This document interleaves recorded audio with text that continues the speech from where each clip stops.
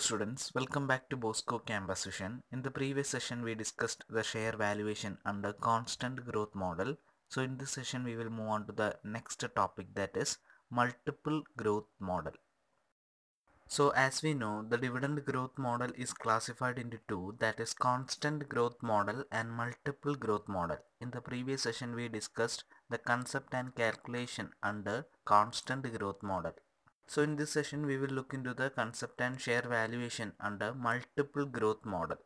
So in multiple growth model, the assumption is different from that of the constant growth model. In constant growth model, the assumption was that the dividend grows but at a constant rate. Thus, the constant growth assumption may not be realistic in many cases.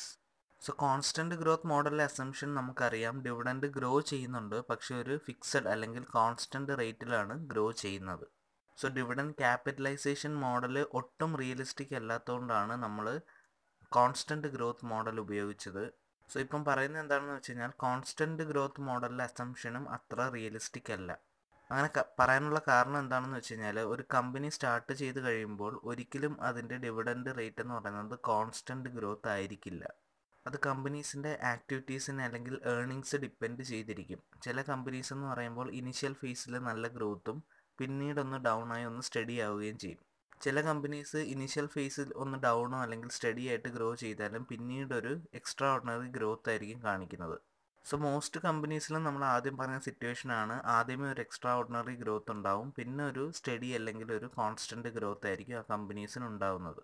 So ഇങ്ങനെ രണ്ട് ഫേസസിൽ growth ഉണ്ടാകുമ്പോൾ ഒരിക്കലും ഒരു കമ്പനിയുടെ dividend എന്ന് പറയുന്നത് അല്ലെങ്കിൽ ഡിവിഡൻഡിൻ്റെ growth എന്ന് പറയുന്നത് കോൺസ്റ്റന്റ് ആയിരിക്കില്ല, ഇറ്റ് വേരീസ്. സോ ഇങ്ങനെ ഒരു അസംഷനിൽ വരുന്ന മോഡലാണ് മൾട്ടിപ്പിൾ ഗ്രോത്ത് മോഡൽ എന്ന് പറയുന്നത്. This model is also known as two stage growth model. രണ്ട് സ്റ്റേജസ് ആണ്, അതുകൊണ്ടാണ് അതിനെ ടു സ്റ്റേജ് ഗ്രോത്ത് മോഡൽ എന്ന് പറയുന്നത്. And in this model the growth in ഡിവിഡൻഡ്സ് may be at varying rates.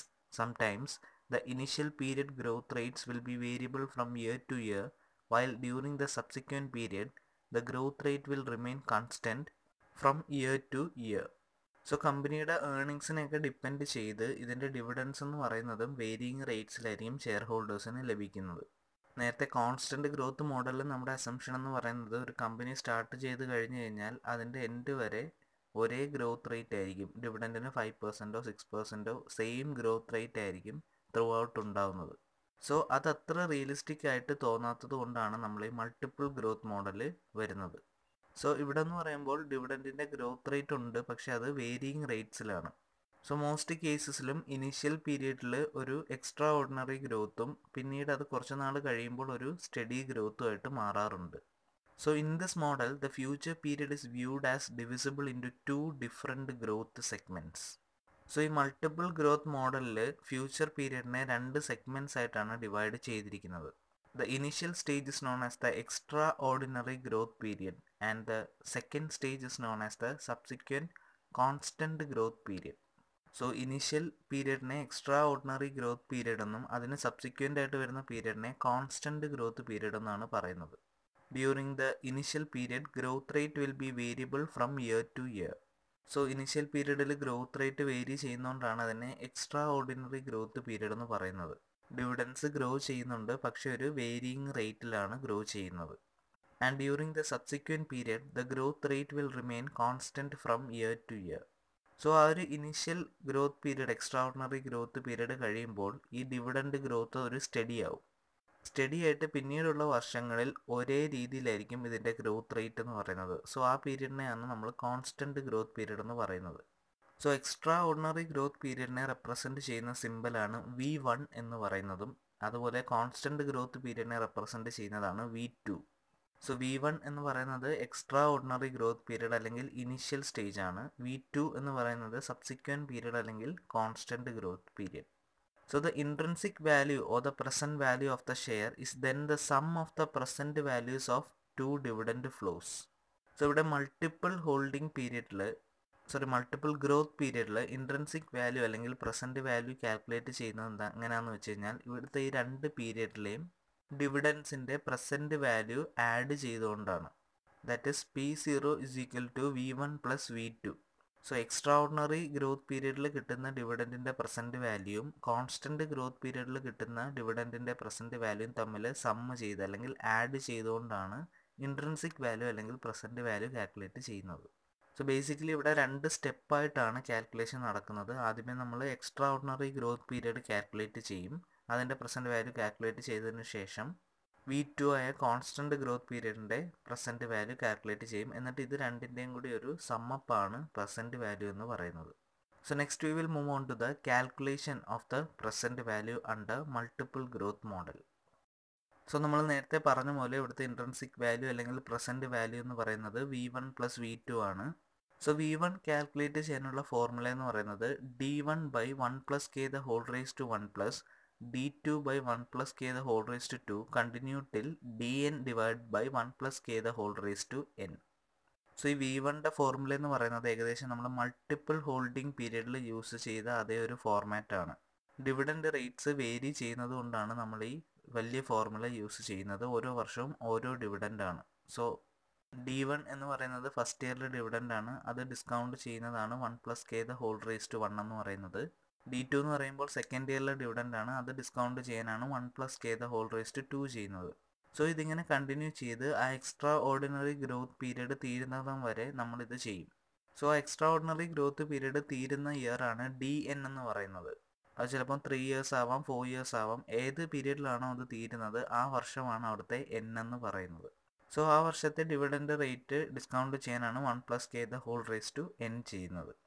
So this is how we calculate V1.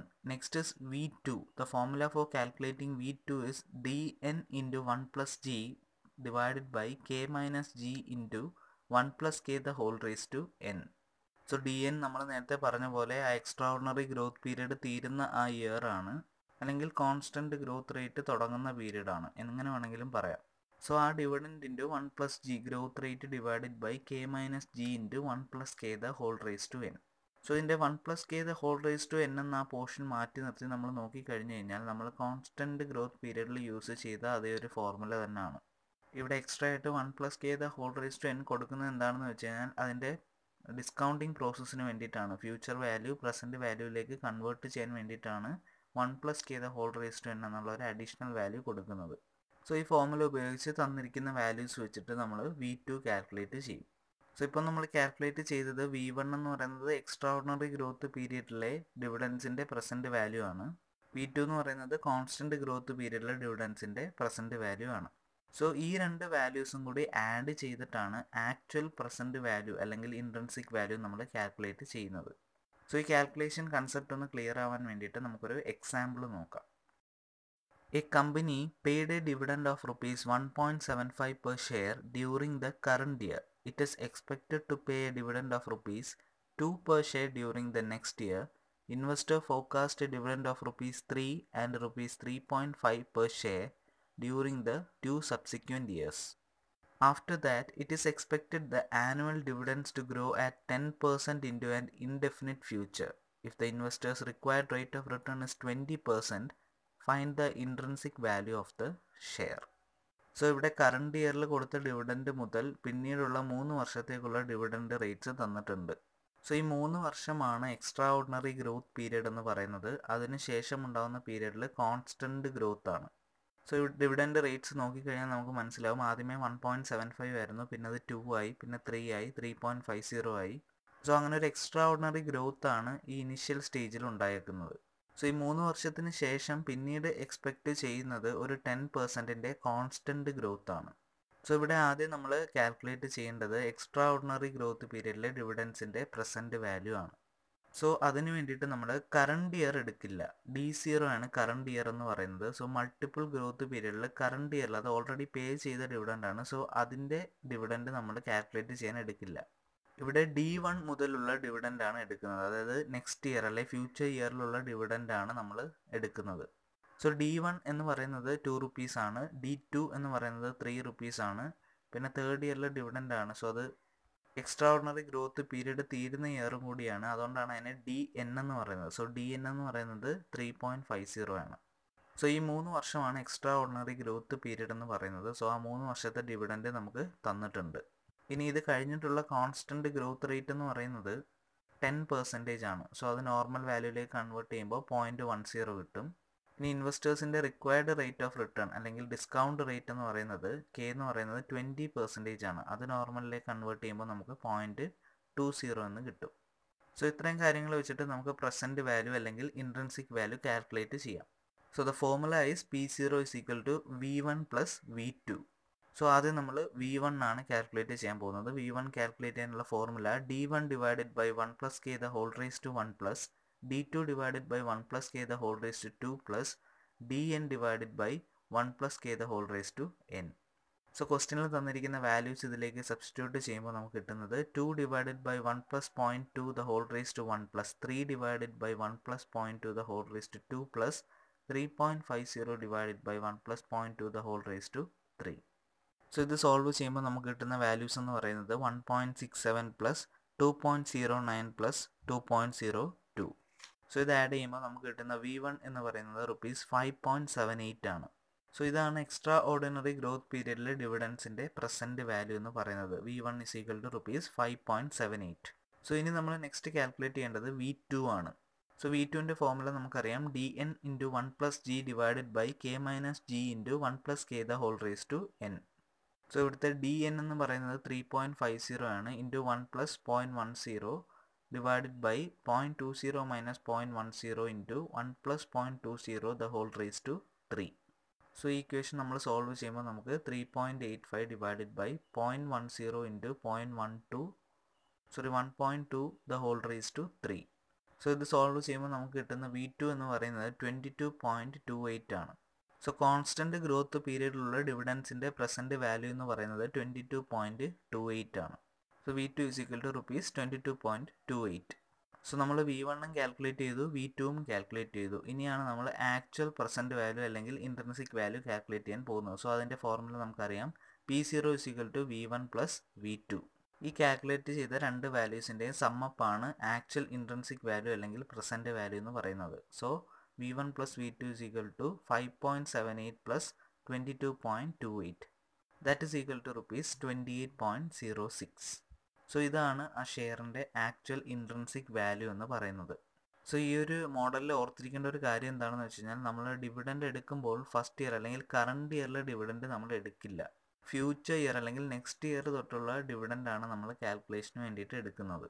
നേരത്തെ constant growth മോഡലിൽ അങ്ങനെ അല്ലായിരുന്നു. നമ്മൾ കറണ്ട് ഇയറിൽ ഡിവിഡൻഡ് എടുക്കുമ്പോൾ ചെറിയ ഫോർമുലയിൽ ഒരു ചെറിയ വ്യത്യാസം വരുന്നതേ ഉള്ളായിരുന്നു. പക്ഷേ നമ്മൾ ആ എമൗണ്ട് എടുക്കുമായിരുന്നു. ഇവിടെ മൾട്ടിപ്പിൾ ഗ്രോത്ത് പീരീഡിൽ ആ കറണ്ട് ഇയർ ഓൾറെഡി പേ ചെയ്തുകൊണ്ട് അത് സ്കിപ്പ് ചെയ്തിട്ട് നെക്സ്റ്റ് ഇയറിൽ ഡിവിഡൻഡ് തൊട്ടാണ് നമ്മൾ കാൽക്കുലേഷന് വേണ്ടിയിട്ട് എടുക്കുന്നത്. ബാക്കി എല്ലാ പ്രൊസീജിയേഴ്സും നമ്മൾ ചെയ്തു വന്നതുപോലെയാണ്. ആദ്യമേ V1 കാൽക്കുലേറ്റ് ചെയ്തു, പിന്നീട് V2 കാൽക്കുലേറ്റ് ചെയ്തു, അതിനുശേഷം അത് സമ്മപ്പ് ചെയ്ത് ആക്ച്വൽ ഇൻട്രിൻസിക് വാല്യൂ കണ്ടുപിടിച്ചു. So multiple growth പീരീഡിലുള്ള share valuation concept clear ആണെന്ന് വിശ്വസിക്കുന്നു. So this is all about the calculation of share valuation under multiple growth model. So here is an assignment question. A company paid a dividend of ₹2 per share during the current year. It is expected to pay a dividend of ₹3 per share during the next year. Investors forecast a dividend of ₹3.50 and ₹4 per share during the 2 subsequent years. After that, it is expected the annual dividends to grow at 10% into an indefinite future. If investors' required rate of return is 20%, find the intrinsic value of the share. So please work it out for better understanding of the topic. So in this session we discussed the concept and calculation of the second model that comes under dividend growth model, that is multiple growth model. Hope all are clear with the topic. Thank you.